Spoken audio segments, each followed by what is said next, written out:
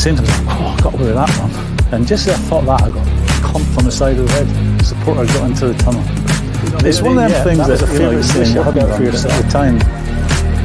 It seemed like a good idea. I can't remember exactly what I said. I called him some sort of name. He got the red card.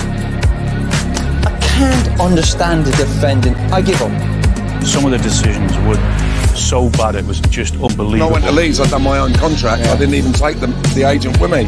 You know what you want. You go in, you shake the bloke's hand, and away you go. You know, but Do you know what? What I might do is I might smash into somebody just to make me feel better. But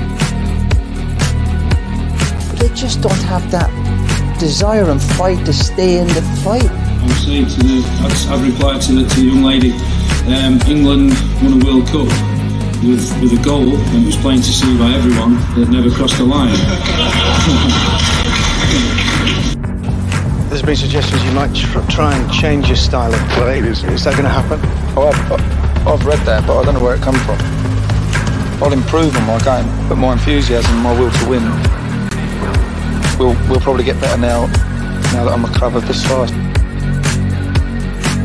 Do you know what? What I might do is I might smash into somebody just to make me feel better.